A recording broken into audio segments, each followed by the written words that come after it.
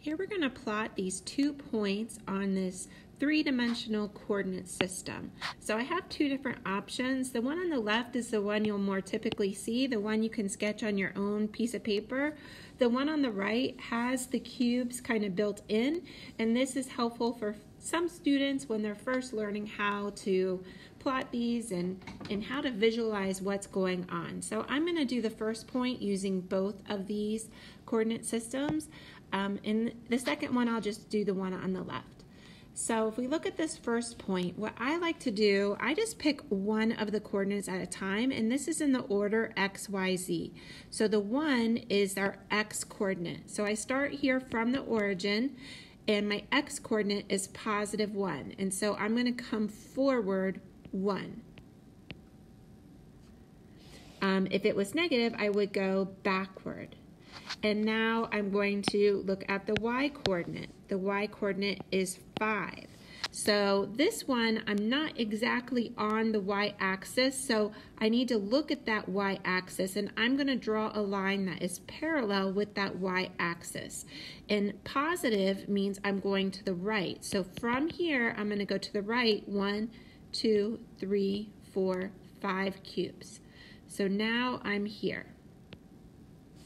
Now let's look at the z-coordinate. The z-coordinate is 2. So the z-axis goes up and down. If it's positive, I'm going to go up. So from here, I'm going to go up 2 blocks. And this right here is our point. So let's do the same process on our graph on the left. So on the x-axis, I go 1, and the y-axis, I go parallel with my y-axis in the positive direction. 1, 2, 3, 4, 5, about to here. And then my z-axis, I'm going to go up 2. So from here, I'm envisioning going up 2. So again, my point is right here.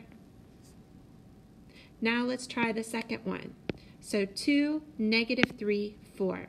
So on my x-axis, I'm going to go positive 2. So again, that is going forward. So forward 2. My y-axis, my y-coordinate is negative 3. So I'm going to go to the left 3. So 1, 2, 3 to the left.